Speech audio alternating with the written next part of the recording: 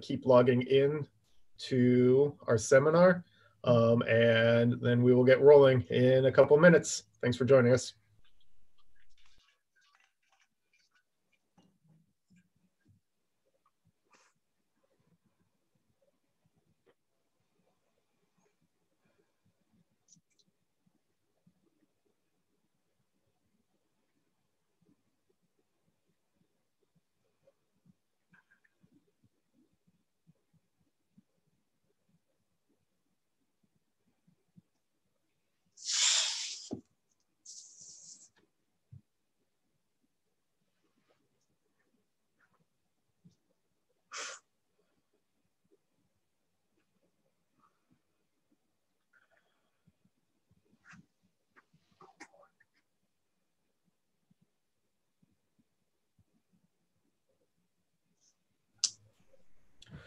All right, well, thank you everybody for joining us for the next installment of our Ecology, Evolution, and Conservation Biology seminar series. This week, I'm really excited to be introducing Dr. Susan Jarvi from the Department of Pharmaceutical Sciences at University of Hawaii, Hilo.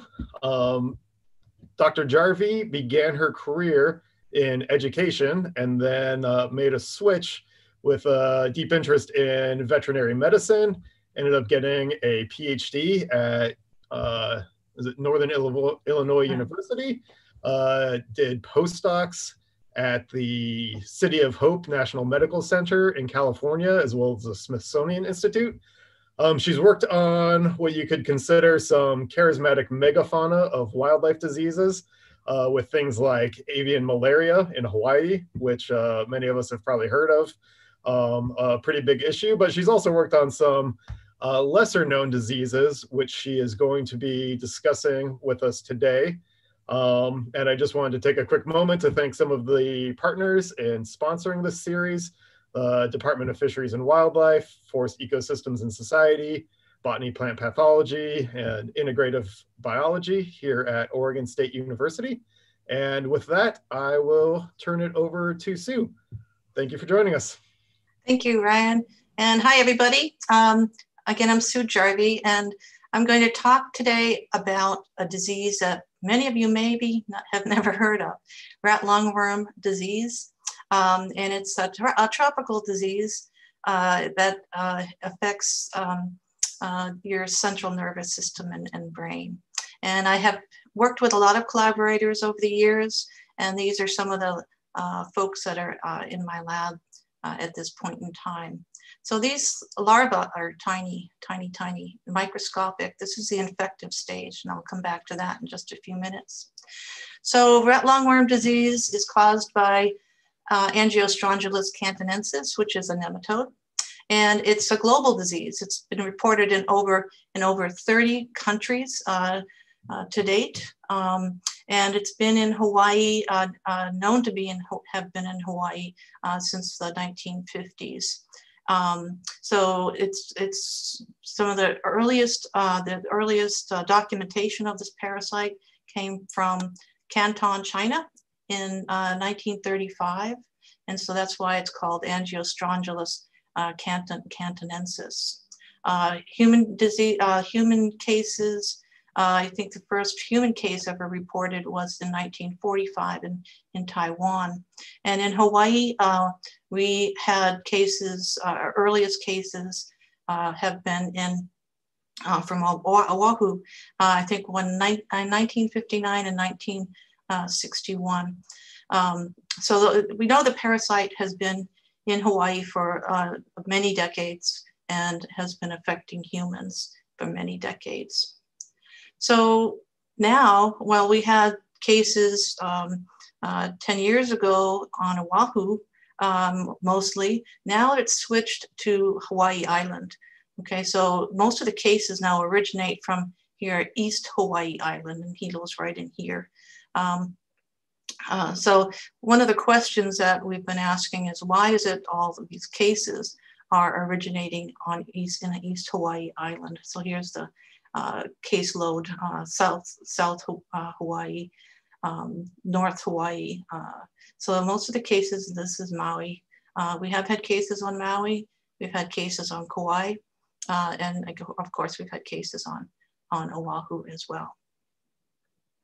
So the life cycle involves the rat, that's rat lungworm disease, and it also involves intermediate hosts, slugs and snails, and any slug and snail can be carriers of this. So the life cycle is the rat gets infected by eating an infected slug, and it's the third stage larva. So in the slug, when the slug gets infected, it gets infected with the first stage larva from rat feces. They love to eat rat feces. And so it grows in the slug or snail. It goes from the first stage to the second stage to the third stage. And it's that third stage that's infective back to rats and to humans, dogs, horses, all sorts of different animals can get infected with the L3 stage and develop sometimes many very severe symptoms. Okay, so the rat will ingest the slug or the snail, and it takes about to go a complete life cycle takes about 6 to 8 weeks. Okay, so it develops into the 4th and 5th stage in the rat, and then the adult worms. When it's the 5th stage or subadult, it travels to the pulmonary artery of the rat, and that's where it develops 2 adults. And the adults mate, reproduce, produce eggs. Those eggs will turn into L1s, and then they migrate up the bronchial tree and are actually swallowed by the rat. And then those L1s are excreted in the feces, and those slugs and snails eat the feces and get infected. So that's basically the life cycle. And then when others get exposed to L3s, paratenic hosts, for example, crabs, prawns, shrimps, frogs can become infected. Accidental hosts like ourselves, okay, can become infected with the L3 larva. And this is the eggs that you can see here. So the life cycle begins when the eggs are laid and develop into first stage larva. Then they make it to the lungs and go up the bronchi and are swallowed. Okay, this is the first pictures of the first stage larva that exit in the feces. Slugs and snails will eat that feces and become infected. This is the slug. This is called Parmarion martensi. This is a semi-slug. And while I mentioned that all slugs or snails can become infected, sort of as intermediate hosts for this parasite, it was when this slug was introduced to East Hawaii, probably back around 2001, 2002, but we knew in East Hawaii by 2004 that we had these semi-slugs were everywhere and they were very heavily infected. So that's one of the reasons we think we started seeing an increase in the number of cases at that point in time. So these are different stages. They develop into the infective third stage larva, which is the one we are really concerned about. And they eat, again, the rats eat the third stage larva and become infected. These parasites can survive the acidity of the stomach. So they can thrive quite well in stomach acid. Once they get in the bloodstream, they travel to the brain and the central nervous system. You can see the worm over here. This is a brain from a rat that we had used in one of our studies. And then when it's in the brain, it grows to the 4th and the 5th stage. And then it makes its way out of the brain and into the pulmonary artery of the heart and lungs. Okay, so you can see the worms in this pulmonary artery of this rat. And if you're squeamish, you can look away. So when you pop open that pulmonary artery, these are the females. You can see with a kind of a barber pole stripe characteristic, and then these are the males here. Okay, so we used to have a lot of native snails, snail species, over 750 species here in Hawaii. Now that number has dropped to about 10% remaining. And most of these are found in high elevations. And Rob Cowie's lab has tested these native snails, and 7 species have been tested, and 2 of these were positive. So it doesn't mean, and then most of the slugs and slugs we have here have been introduced. And so over 80 species have been introduced, and now we have establishment of 33 species. 12 of those are freshwater, 21 of those are terrestrial. And again, this Parmarion martensi was originally introduced on Oahu back in the mid-1990s and documented on Hawaii Island in East Hawaii in 2004, and then just on Maui in 2017. And this is when they had an outbreak in East Maui of 6 human cases, and that's when they documented that the semi-slug Parmarion martensi was actually on Maui. It's not yet on Kauai. I would hope to be able to keep it off of Kauai.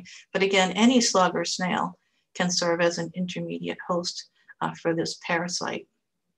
And of course, those species of slugs and snails that are ground dwelling have higher rat lungworm, have greater rat lungworm than those that are arboreal and freshwater. So East Hawaii has one of the highest Angiostrongylus cantonensis infection rates in rats. We ran a study a couple of years ago, and 94% of the rats that we tested, something along the lines of 545, and over 70% of the semi-slugs were positive. So these are very, very high infection rates in both rats and in semi-slugs, okay? And we've tested other species of slugs, working with Catherine Fiedler on Kauai. Only less than 18% of the 170 something slugs and snails we tested were positive. So there's a big difference in the infection level in the slugs on Kauai versus here on Hawaii Island. And again, we had an outbreak on Maui, and it appears to correlate with the introduction of semi-slug to Maui. They have a different behavior, these semi-slugs. You usually think of slugs as being slow, but these are very mobile. They climb into people's coffee cups. They climb everywhere, and they like to they do really well in residential areas. So they're a big concern. So is rat lungworm in wildlife? Yeah, unfortunately, we're working with Chris Neubauer, who used to be with USDA APHIS here in Hilo. He's now back in New Zealand. But we looked at different types of frogs. We have coqui frogs here that were introduced not too long ago. They have a very loud voice. So we looked at coqui frogs, and 84% of the 44 individuals that we tested were positive.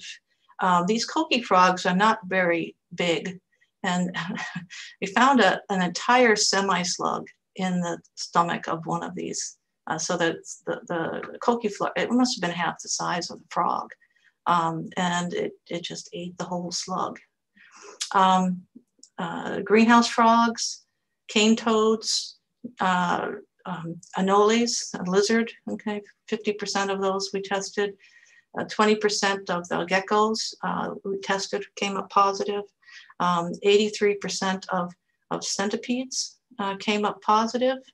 Mongoose is an introduced pest here, 70% of those came up, and common myna birds, 55% of those were coming up. We haven't tested a lot of other bird species. Galliform, chickens and ducks and geese don't seem to get it.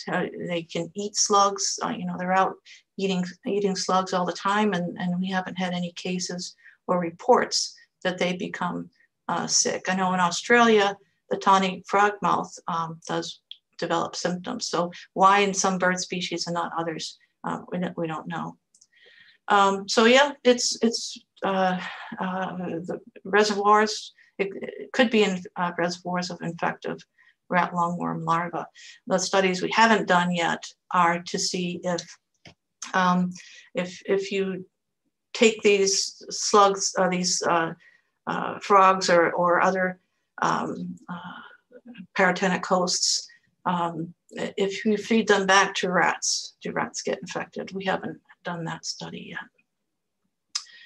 So how do humans become infected? Well, any number of ways. You have to ingest the third stage larva, either in food, and yes, this is half of a semi-slug, and a spring roll that this person had purchased at a local farmer's market and bit into it and ate half a semi-slug. Okay, so it's frightening. You know, we deal with people that eat their salad and then at the bottom of the dish, or sometimes not even at the bottom, there's a slug, and it can be any slug or snail. Okay, but the semi-slugs are the most common ones we find in foods. Also, we had an outbreak with liquids. Okay, so they're drinking kava, which is a local drink, and they found a slug. They shared a bowl of kava, and many of the people that drank it became ill. So we also tell people water. Okay, so a lot of people here, including myself, are on catchment. This is where you take the water collected from your roof and the drainage, and it goes into a big tank. This is an issue because slugs will crawl in, especially when it's dry, because they're looking for water. And so they go in and they get into the tank and they drown and they can't come out. But we've been able to show that drowning slug, when a slug drowns, the larvae leave the slug, and that they can remain viable in water for many weeks. Okay, so we always tell people, make sure your water is properly treated. Okay, even garden hoses. You know, you can find slugs crawl into garden hoses, and there was a couple on Kauai that thought this was how they were infected because they both drank from a garden hose. So those are some of the routes of transmission. Most people, it's eating or even a part of the slug, or we don't have the documentation, but slugs and snails produce a lot of slime. They actually produce different types of slime for different needs. And so can someone get infected from the slime? Is there a high enough parasite load in there? We can certainly detect it in slime by PCR, but it looks like the number of parasites that are in the slime itself is a lot lower than maybe tenfold or more lower than what you can find in the body of the slug itself.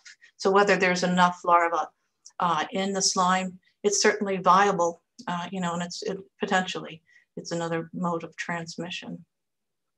So what happens when humans get infected? The larvae enter upon ingestion, and and then the larvae travel to the intestines. They travel through the stomach. They can cross over in the intestines across the mucosal membrane, get into the bloodstream, and eventually make it to the central nervous system, just like it does in the rat. Okay, but in the rat, after it matures to L4 and L5, then in L5 are also known as subadults. It moves to the pulmonary artery, and that's where it develops into reproducing adults. In humans, it's the central dogma has always been, well, it dies in the brain, and so it can become L4 and L5, but then it dies in the brain, and that's what's been thought for decades. But they found upon autopsy in people, especially children, they have found adult worms that have developed to adults and went to the pulmonary artery in humans. And so this is an area that really needs to be watched. Can it reproduce? And to date, there have been no studies to look to see if we find L1s in human feces. It just hasn't been done yet. And so that's something that we really need to watch. So travels through the blood to the central nervous system and the brain. And so it's an immunopathology because as the worms in the brain, because as they migrate around, they can cause damage. And then one of the responses is eosinophils. So eosinophils are one of your white blood cells that kills larger parasites. And so you have increased eosinophilia. We have eosinophils can secrete some types of enzymes that can damage the tissue. Okay, so that's also a factor here. So not all the damage is done by the worms themselves. It's an immunopathology event where your eosinophils start secreting enzymes, toxins that are actually damaging to the brain tissue. Some of the symptoms, these are symptoms from a paper I wrote a little while ago, and these are from people that had confirmed diagnosis of angiostrongyliasis. That's another term for rat lungworm disease, is angiostrongyliasis. So these are some of the symptoms they had reported. Common headache, stiff neck, fatigue, mental clarity, skin sensitivity is a big one for many people, where even years after being infected and the worms have died, or your immune system has taken care of them. Some people have sensitivity so severe that they can't wear, sleeves on their arms because it hurts. It just really hurts.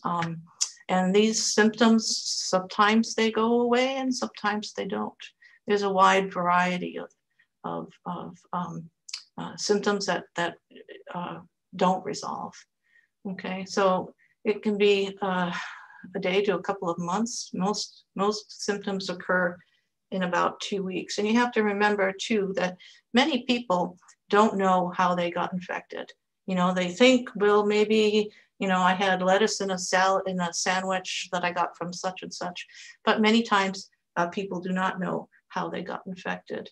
So enteritis, eosinophilic enteritis is one of the major disease symptoms. Eosinophilic meningitis, inflammation of the meninges.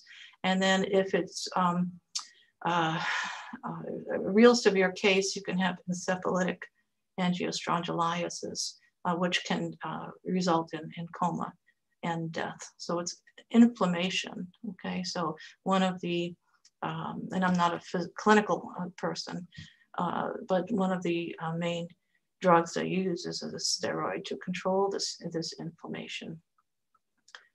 So some of the questions you're asking, how to wash your veggies. We get asked this all the time. How can you best wash your veggies? Is there an available vegetable wash that will actually kill the larva? That's one of the questions we're working on. And then how else can you kill these guys? UV light, irradiation, is it effective in killing the larva?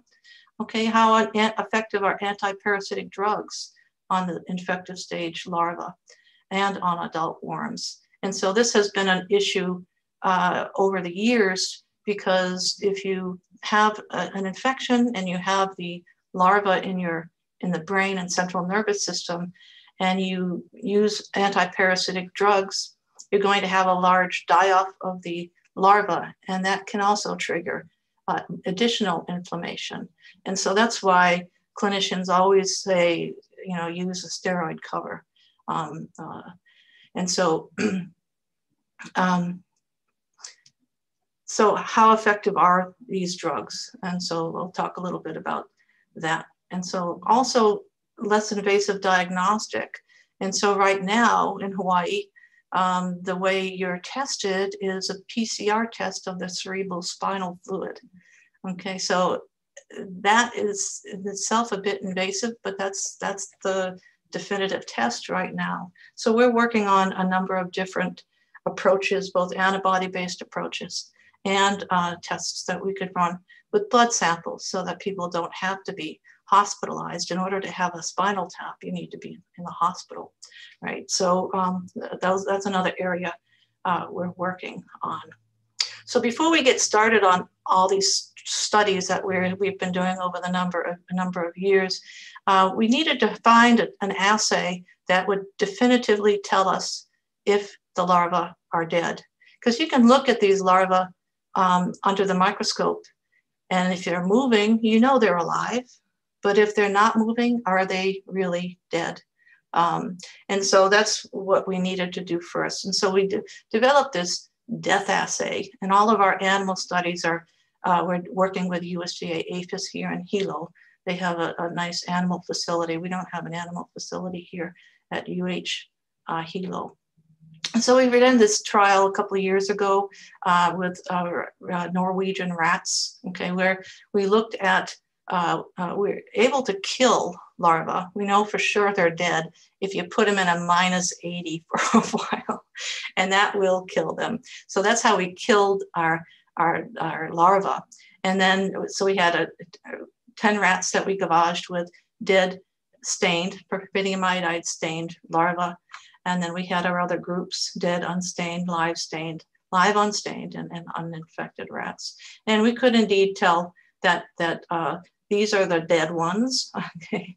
And they have, so the perfidium iodide under fluorescent filters will almost glow, okay? So you could tell very clearly what is a dead larva and what is a live larva. The live larva fluoresce green.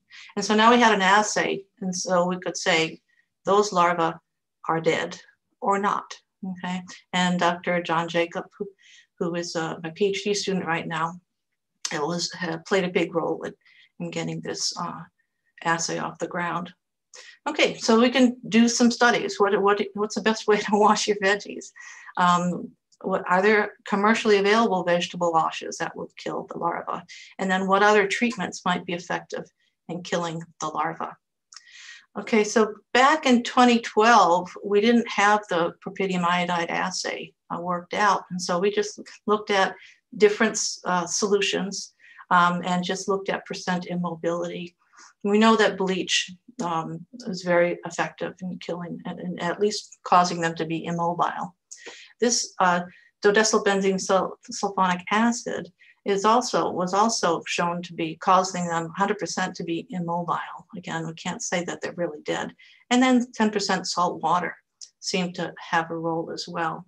So then after we developed the assay, Argonne looked at a number of different substances, I think over 40 or 50, and these are just some of them. But what you can see, even by day 7 after treatment, you don't have high levels of mortality. And he's, again, counting the number stained versus the number not stained. So all of these vegetable washes don't seem to be very effective, okay, based on even going out to after day 7, okay. And so with this one, this is product showing greater than 50% kill rate. And so even on bleach, very, very effective, okay. Also household salt. So right away, 10% household salt it was shown to be very effective. And so this is why we recommend for people to make, if they have slugs in their lawn, don't touch them by hand, of course, wear gloves, but put them in a slug jug. And a slug jug is basically a 15% salt solution with a wide jug opening so that you can fit the slugs and snails in there. And then the slug or snail will drown and the larva will die in that 15% salt water. It's important to leave it in there at least for 24 hours. It's better than stepping on a slug or a snail out in your yard, because what will happen then is that the slug or the snail will die, but at the same time, the larvae don't. And then they can go out, those larvae will escape that dying host and go out and infect other parasitic hosts or other other slugs or snails. And so there are a number of very effective. Bleach is one of them. This DBSA, dodecyl benzene sulfonic acid, is a surfactant that appears to be very effective. Argonne just wrote up a paper. If anybody wants a draft, let me know. Just to mention this, we hosted the 6th International Rat Lungworm Conference here in Hilo, Hawaii this past January. And parasitology, the International Parasitology Journal has offered to publish all those papers. And so I'm the special editor on that. And so Argonne's paper and all of a lot of our papers are going to be published in that, which we hope to get out should be published by January or February in 21. So anyway, this paper will be coming out with that group. Argonne's also tested alkaline pH, because we know with sodium hydroxide, because we know the parasite can live in acid. It lives in our stomach acid. Okay, so he looked at different alkaline pHs and found that 13 seems to be very effective right away. Okay, so this is after 24 hours. He also looked at the effects of drying on hard surfaces on these IL-3 larvae, okay, and he found that these are runs, okay, so these are the averages of the runs, and we see a significant drying on day 3, and certainly almost all of them had died, 4 minutes of drying. So moisture seems to be really important for the larva to live. Then he looked at what happens when you treat them with alcohol and then dry them, and you even had earlier results, 100% by day 3, and here 80%, average 71% from 2 minutes of drying. So desiccation seems to be affect the larva pretty clearly. Refrigeration versus freezing. Okay, Argonne looked at refrigeration and then put them in a regular freezer from Sears. Okay, and then of course he found increased mortality the longer it stayed in. So for the refrigerator, it took even going out to day 7 before almost all of them had died. And in the freezer, it's much quicker. And so here at day 2, even under freezing conditions, we have significant death. And you might look down here and say, oh, well, there's only 6% down here. But what we think is happening is that the DNA is probably starting to degrade in the freezer, and the propidium iodide has to intercalate into the DNA. So if the DNA is not intact, the propidium iodide stain, which we're using to say whether it's dead or not, can't bind. So at least we know that day 2, with 2 days of freezing, we have pretty significant death. Ozone and ultrasound, Argonne just started. You know, they've used ozone for killing bacteria and viruses for lots of different reasons, and ultrasound is used in China as well as a vegetable cleaner. I just want to check my time. Okay. So he's only done one run of these. Okay, so with ozone, he did see a substantial death after 7 days under different conditions, ozone treatments. And ultrasound, he's still working on this one. So these are other tests we're running right now. So how effective is UV light and irradiation in killing the larva? And for this, we're working with Dr. Peter Follett, who is an expert in irradiation of anything going out of Hawaii, exported, goes through Peter. And so his technician, Lindsay, has been working on that. The reason we started this study was that, Peter's with USDA, and in California, Hawaii exports a lot of produce and products to California.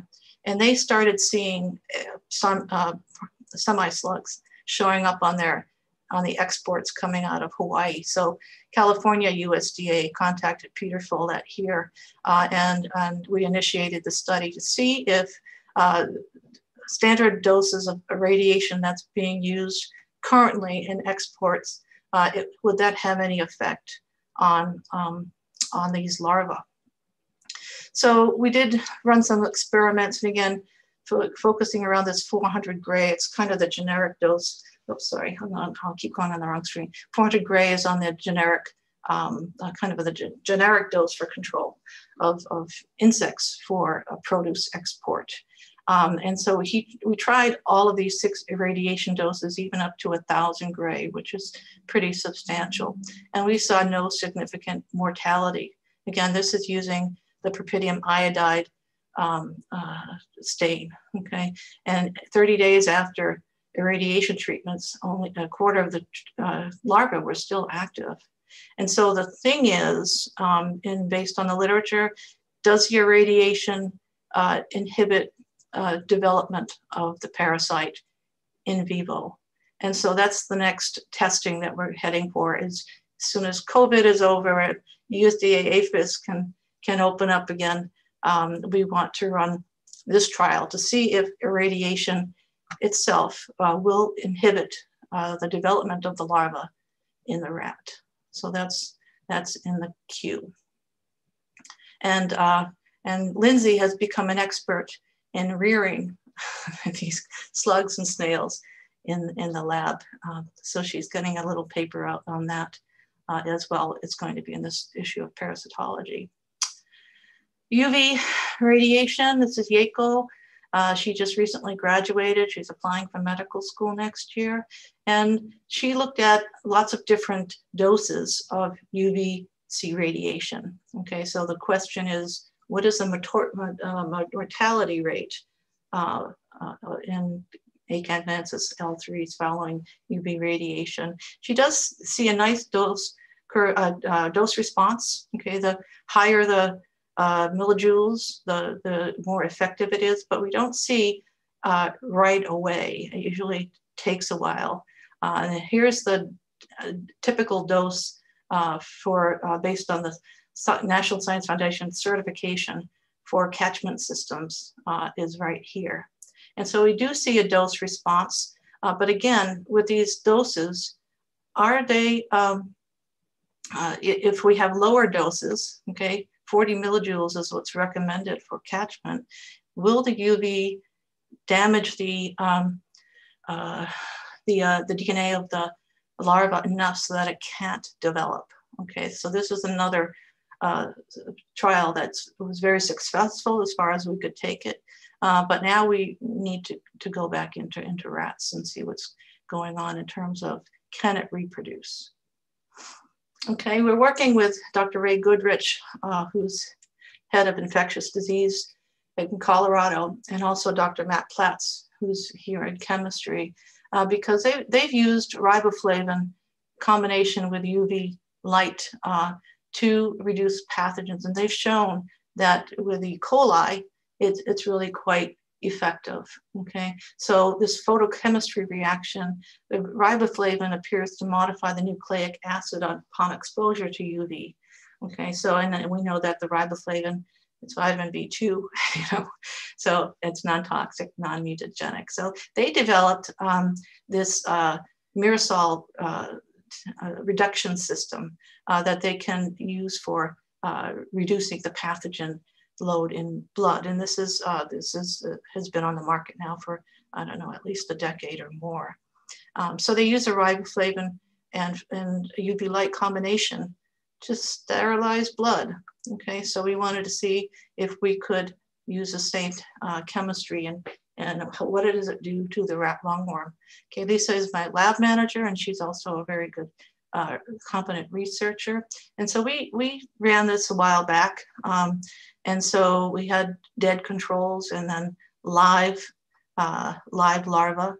And when you look at the controls, should not stain, and they did not stain. 97% remained live after treatment. Tests of riboflavin alone without UV light 95% of them still were alive. But when we added in UV light, okay, the light alone caused 77% of them to die, and riboflavin and light combined resulted in 92% of those dead. And so we're in the middle of, this is another study that we're continuing on, and hopefully we'll have firm details, results shortly. So this is Kay Howe. She got her master's with me. She's the one that her son Graham was severely infected back in 2008. And she's the one that actually got me in the loop here and said, you know, because once I met her and I met her son, it was just like a light bulb went off, and I'm like, why is the CDC and the Department of Health, State Department of Health, calling this a mild self-resolving flu-like disease, when in fact it can be very, very serious. And Graham, her son, was in a coma for nearly 4 months. He still has symptoms, and he was infected back in 2008. So anyway, Kay and I hooked up, and we started the rat lungworm working group here in Hawaii. And at one point in time, we had over 20 people involved. And it's still a rat working group. But she got her master's in my lab, and what she worked on was water. And so what she found was that L1s are non-infective to humans, but they can be active for at least 56 days outside the slug host. And L3s can be active for at least 21 days. And so if they're active, we're assuming that they're infective. And so that's one of the, also another rat study that we need to do. Lisa went back and looked at catchment filters, because lots of filters in lots of houses here in Hawaii are on catchment tanks. And so can the filter block the larva? Not completely. This one was the best, this carbon block, 5 micron carbon block, which has these ends on it, so it's a tighter fit. So we have to be careful about what kind of water treatment is being used, especially when most people here in East Hawaii are on water catchment. We're also looking at diagnostics.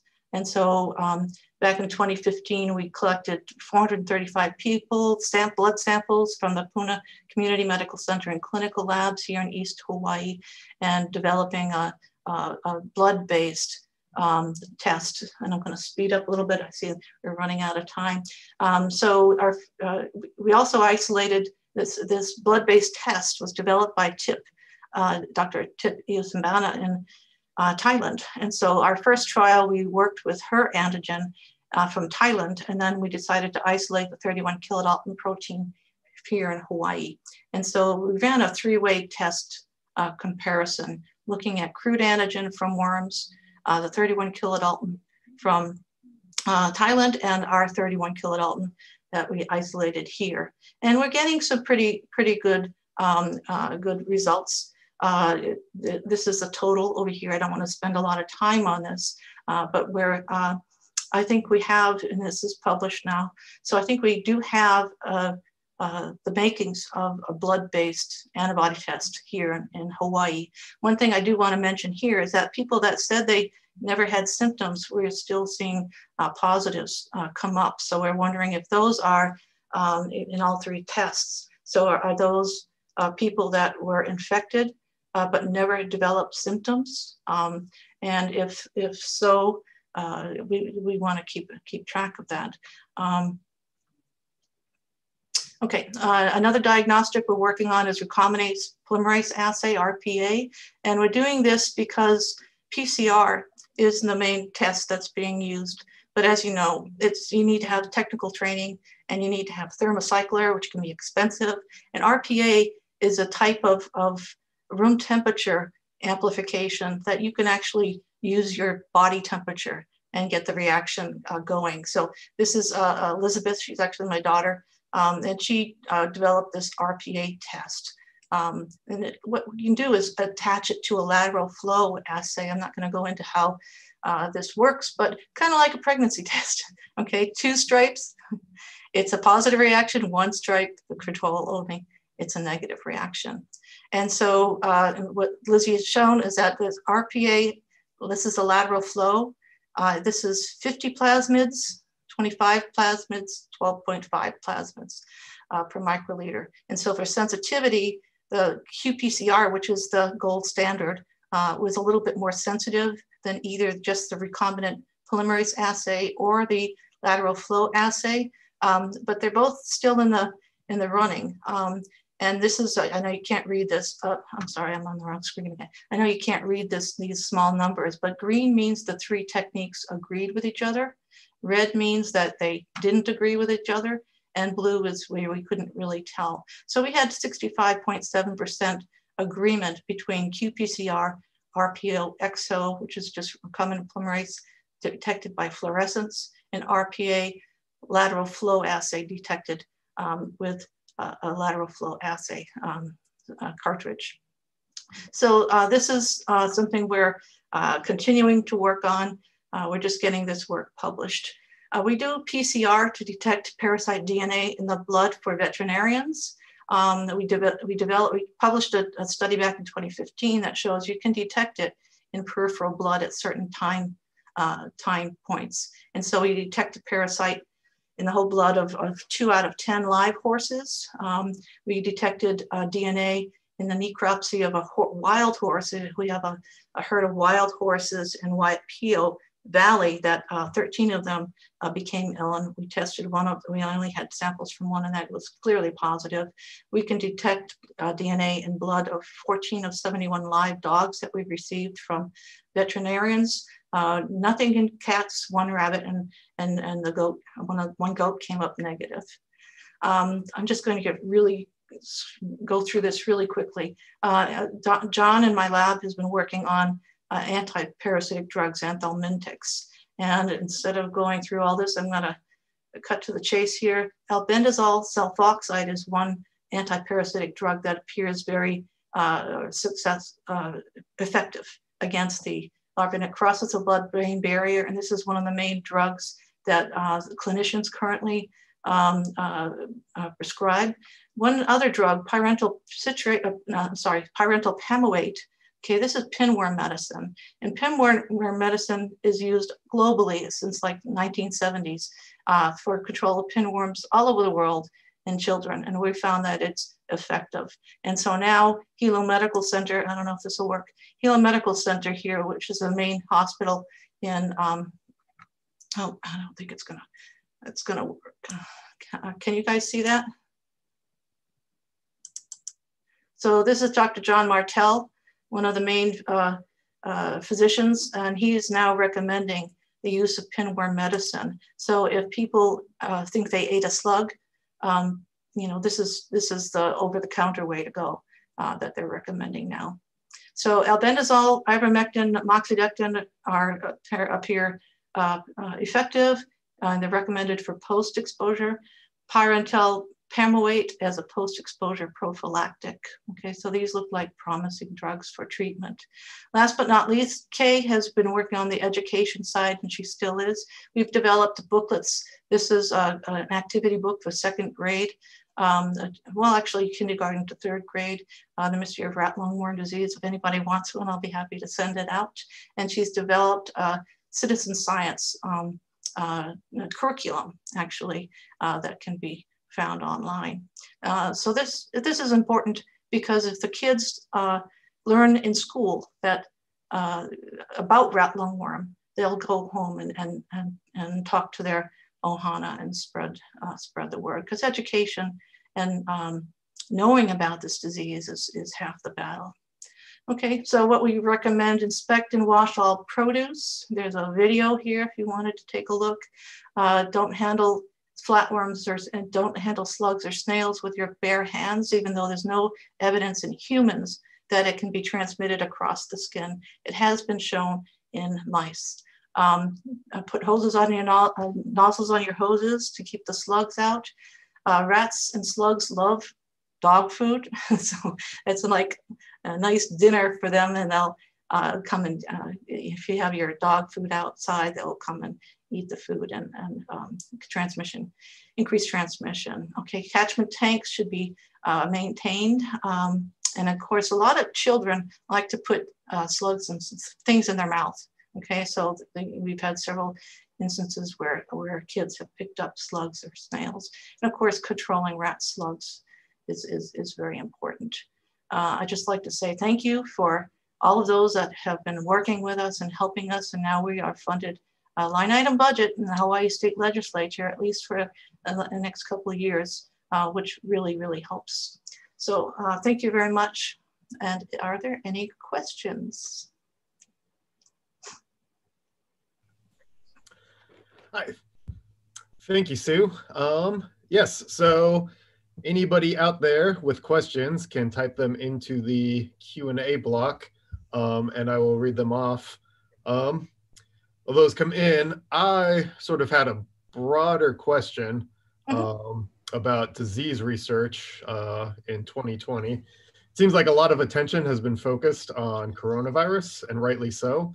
What do you think might be some short-term or long-term impacts of pulling attention and funding away from diseases that don't get quite as much attention, like rat lungworm disease? Well, yeah, I think it's coronavirus, of course, is really, really important.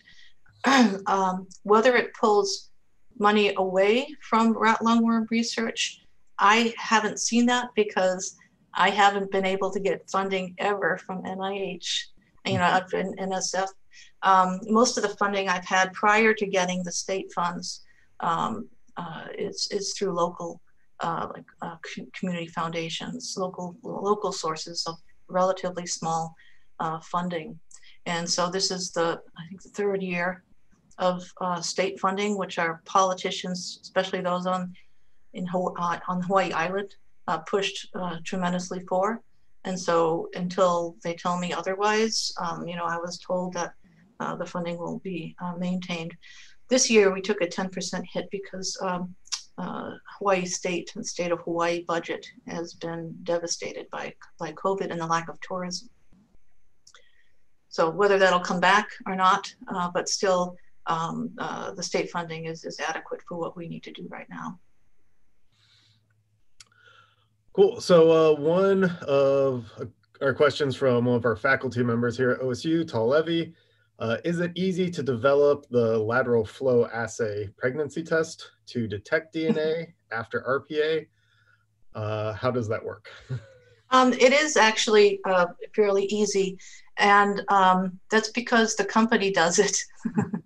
What you have to do is, okay, so this has changed over the years, but basically you design it so that your probe has FAM and biotin. So the product, it's all in the design.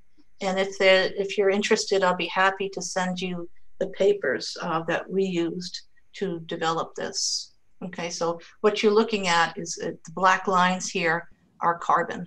So it's visualized by a carbon-based molecule, so it looks black. You can also do this, use the gold to visualize it, and those tests would look red. So it's a matter of what you have. So this test, ours, I don't think ours is exactly like this, but it's a mobilized antibody against biotin. And so when the product is produced, you have biotin added to it, okay? And so it'll bind the product. And then you have FAM, and then in this case, the gold will bind the FAM. And so you have it being immobilized by biotin and visualized by a FAM and in this case gold, but it can be also carbon. So lots of different modifications or setups of this particular lateral flow test.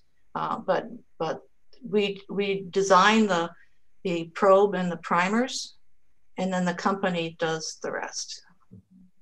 So you buy these cartridges, which are prepared we buy it through Abington Health in the UK.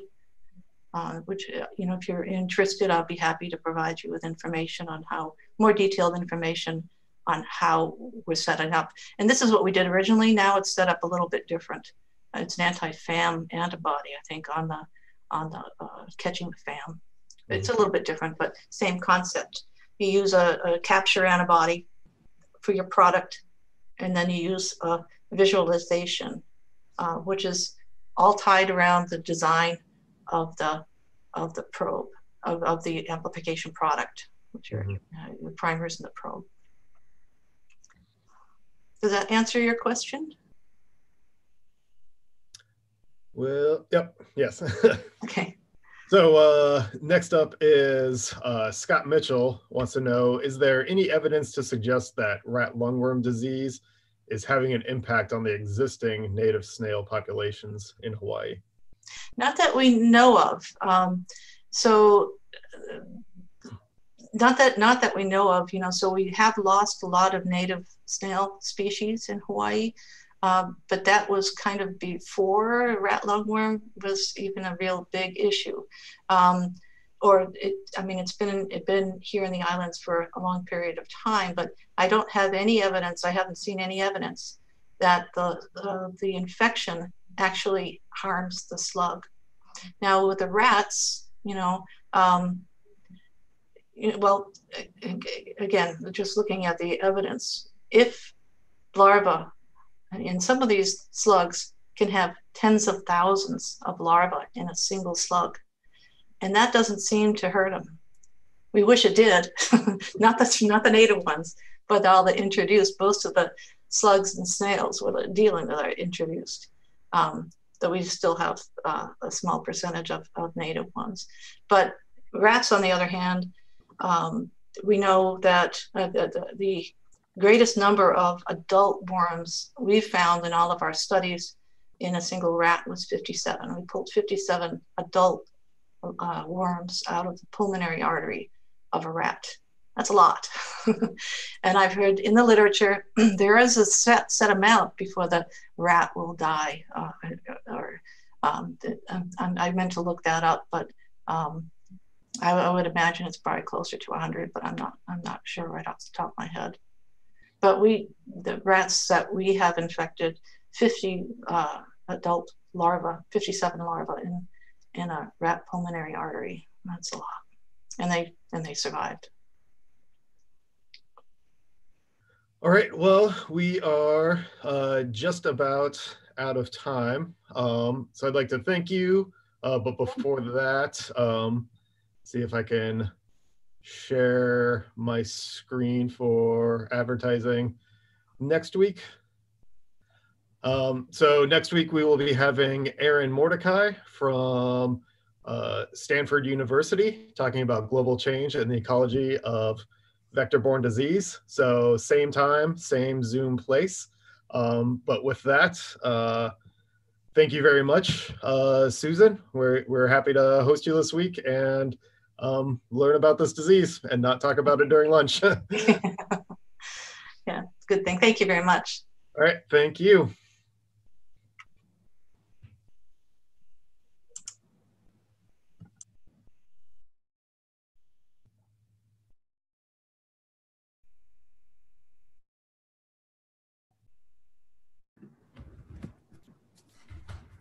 Thanks, Ryan. Yep. Nicely done. Yep. Appreciate it. Matt looks like he's always in a dungeon someplace.